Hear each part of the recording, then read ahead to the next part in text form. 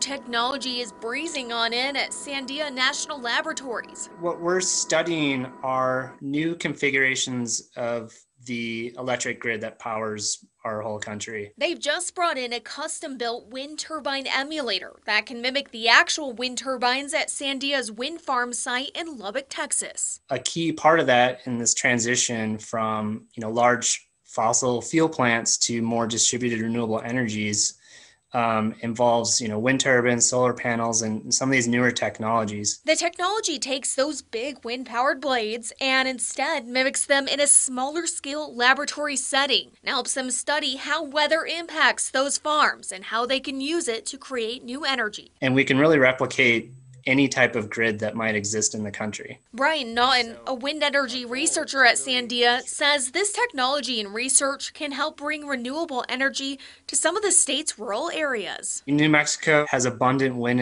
and solar resources, and it's some of the best in the country. And so there's a huge opportunity for our own communities to provide some or all of their own power. Researchers at Sandia also hope to take these findings beyond the state and solve some of the most challenging energy issues to hit other parts of the country. Trying to understand how do we design our power system to be more resilient to things like wildfires in California or hurricanes in Puerto Rico. Jamie Seymour, KRQE News 13.